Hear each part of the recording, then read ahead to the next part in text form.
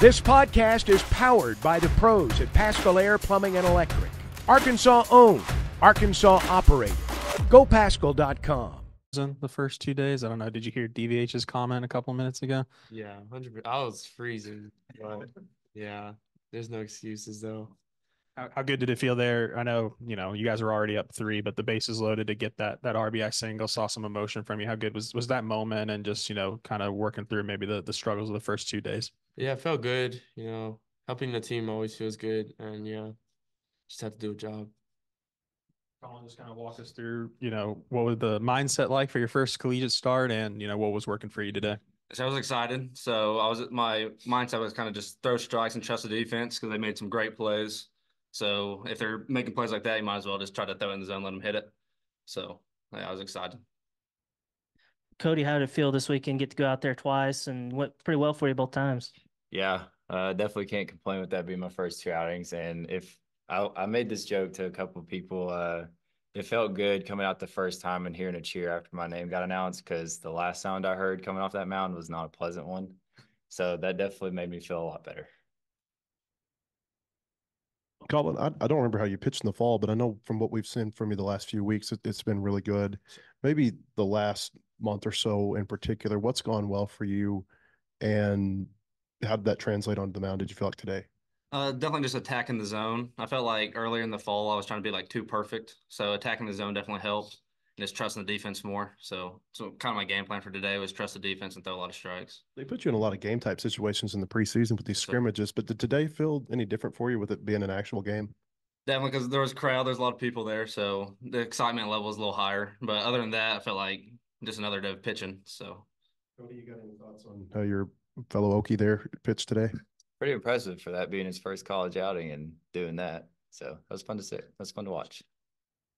Wehiwa, I was just wondering what your vantage point was on the play where you ran about 60 yards out in the left field. Oh yeah, so I just straight when the ball was hit, I just started breaking, and I saw out of my corner of my eye Jason still back on the warning track. And I was like, yeah, this is my ball for sure. Yeah, set it up with it somehow. And then Colin, the very first pitch of the game, I think, or maybe one of the first pitches of the game, Jason made that nice catch out in left field. Just did that settle you down at all? And what was your vantage point on that play? Definitely helped me out a little bit, calm me down, like showed my excitement level a little bit. So that definitely helps when plays like that are made.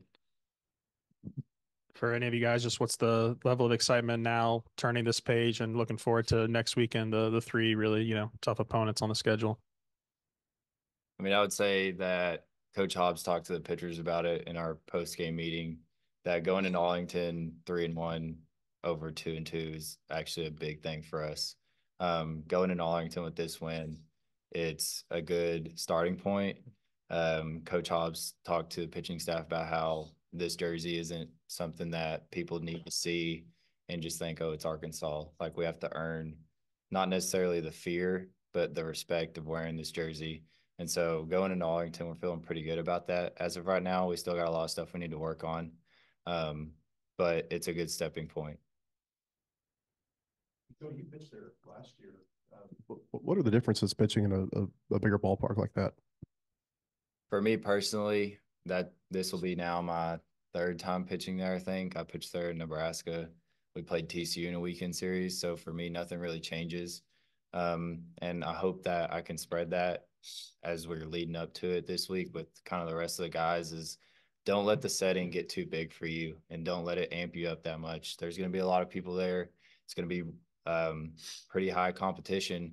We got Oregon State coming in first day. Like nothing against JMU. That was a great team. They're tough. They battled. They came here ready to play. But Oregon State may be on a little bit different level.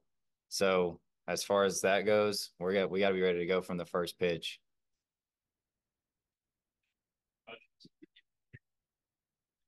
Colin, what would you have said if we had told you before the weekend that you would be in a rotation with Hagan, Brady Taggart, and Mason Molina, and you'd have the best stat line? I probably wouldn't believe you. They're great pitchers. Hagan, probably top 20 pick, top 10 maybe. Then Brady and Molina are great too in the careers they've had. So, yeah, I probably wouldn't believe you told me that a couple days ago. BetOnline is your #1 source for all your betting needs. Get the latest odds, lines, and matchup reports for baseball, boxing, golf, and more. BetOnline continues to be the fastest and easiest way to place your wagers, including live betting and your favorite casino and card games available to play right from your phone. Head to the website or use your mobile device to sign up today and get in on the action. Remember to use our promo code BELIEVE, that's BLEAV, for your 50% welcome bonus on your first deposit. Bet online, where the game starts.